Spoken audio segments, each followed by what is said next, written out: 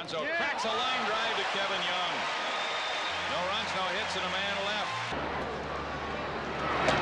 Mayfield's down on strikes.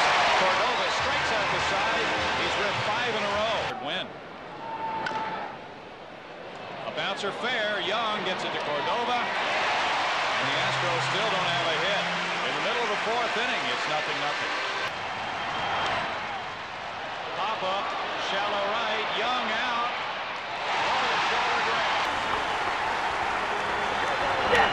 Bagwell hits it in the air to Guillen's territory in right. 9 no-hit innings for Cordova, but no celebration. Kevin McClatchy has handshakes all around, but it's still a 0-0 game.